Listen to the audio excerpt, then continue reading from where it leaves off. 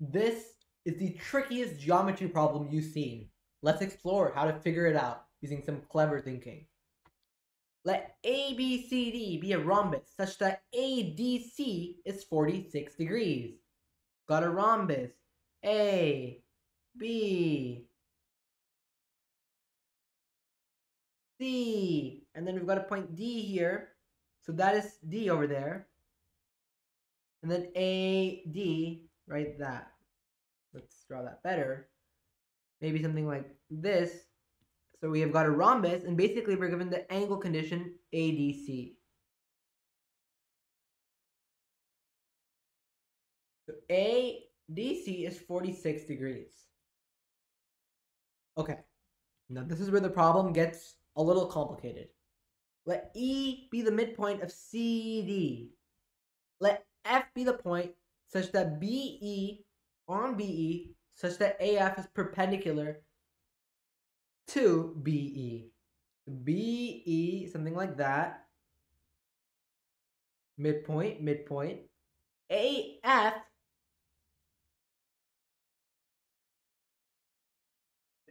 is perpendicular to BE. What is the degree measure of BFC? So it's kind of this like random seeming angle. What is that angle? How does it have anything to relate to our diagram? So basically, the idea for this problem is that a common approach is to just try angle chasing, you know? Let it be variables. A, 90 minus A, I don't know, B. But it turns out that this is not enough. Like, this will not give you enough information to find B, F, C.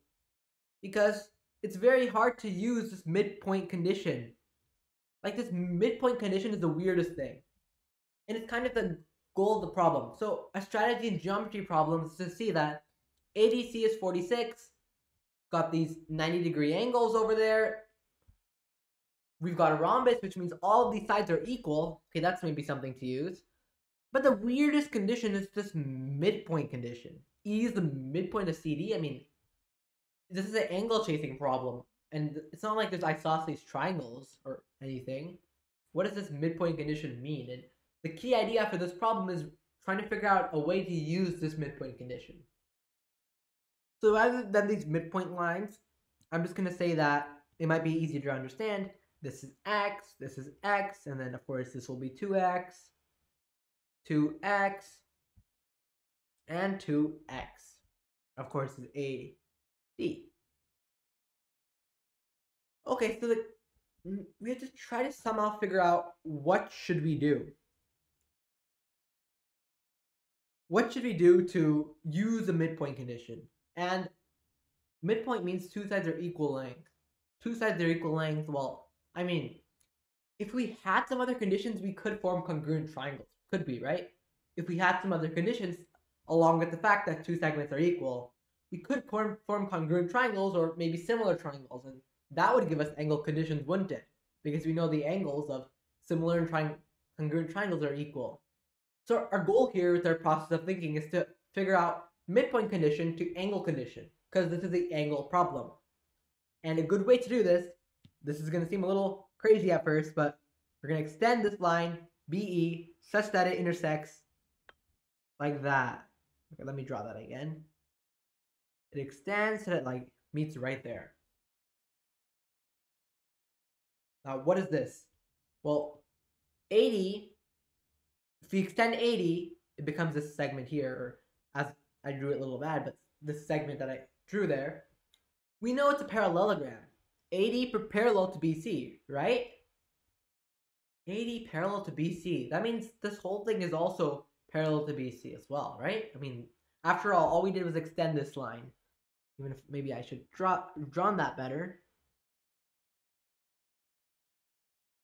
And then it meets at some kind of point here. Let's just call this point F, so it's easier to refer to. So the key thing here is that because these two lines are parallel, this part is also parallel to this part. Parallel lines mean similar or congruent triangles typically. Whoa, wait. So if this is A, then this is B, That's going to be B because they're an alternate interior angle, right? That's the property of parallel lines. These angles are equal like that. Those two angles are going to be equal. Okay, that's cool, but two angles equal, one side equal. That's AAS congruence, right? Angle, angle, side, angle, angle, side. AAS congruence. These triangles are congruent. I mean, that means, of course, the angles are all going to be equal. I mean, did that really tell us anything new? No, it didn't. But you know what it did tell us? That the sides are also equal. We know that this side is equal to this side. So that means this part is 2x. Also, we know that this BE is EF by congruent triangles. So E is the midpoint of BF. Now you might be thinking, well, we just converted one midpoint condition into another midpoint condition. How exactly did that help us? Good question. Let's find out. So E is the midpoint of, I probably should not have called this F because there's already an F. Let's call it G. E is the midpoint of FG, right?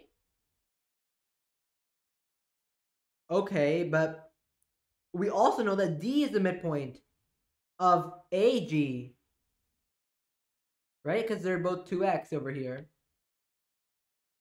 Interesting. Midpoint?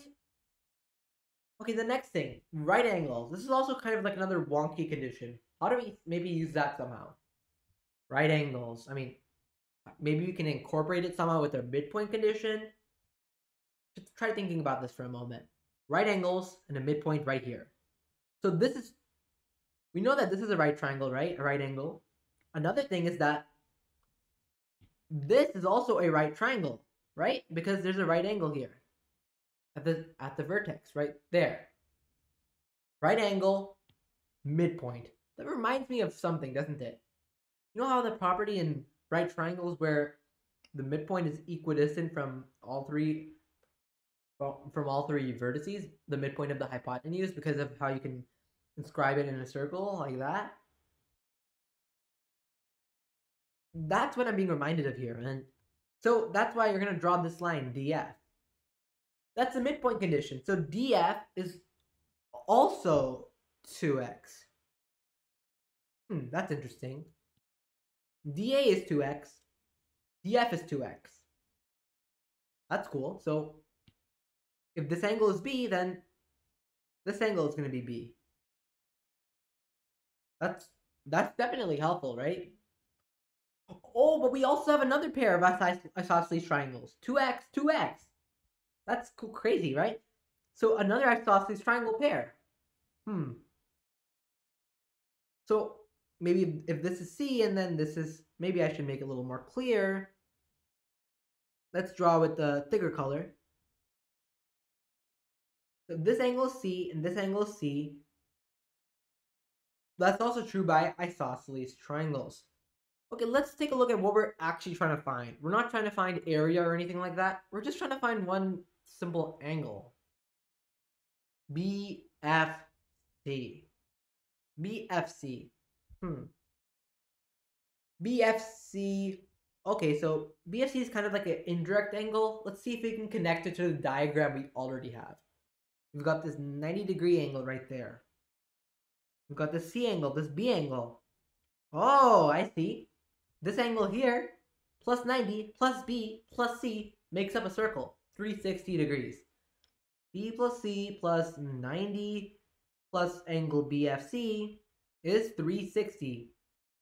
So BFC is 270 minus B minus C, right? We still haven't used the 46 condition. We're very close. We just need to find B and C, that's all. We're so close.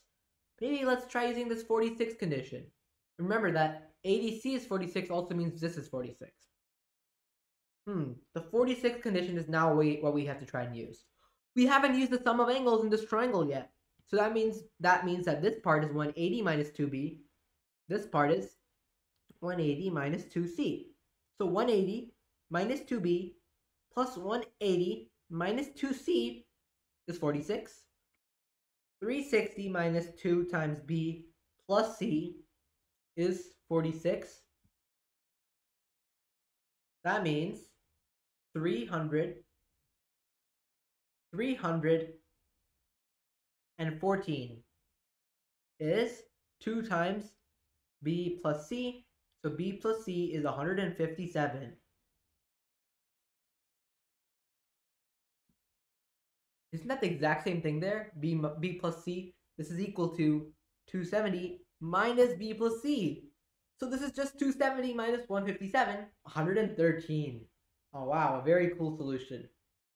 So the main thing that's kind of hard to see is to just randomly extend this line. So why did I extend that line? This midpoint condition. It's really bugging how this midpoint condition we can't use. So the way I would use that condition is extending this line. Why? Because then maybe we can form some kind of ratios, because we have this kind of ratio 1 to 1, and by forming some more triangles, we can have congruent and similar triangles, and it just kind of opens up the picture. We've got opportunities to a lot more. And there's many other ways to solve this. There's like 10 other ways to solve this, but this is the easiest one to find in my opinion. And it's a very clever application of extending the lines. And then we saw the similar triangles, or the congruent and similar triangles, 2x, 2x, and then we noticed that all three of these segments are 2x. And then we also saw this midpoint to hypotenuse condition. 2x, 2x, 2x, and then we just use isosceles triangles, because we know that this is also 2x, and then from there it wasn't too bad, just a simple angle chase. And that's how we got 113. A really cool problem.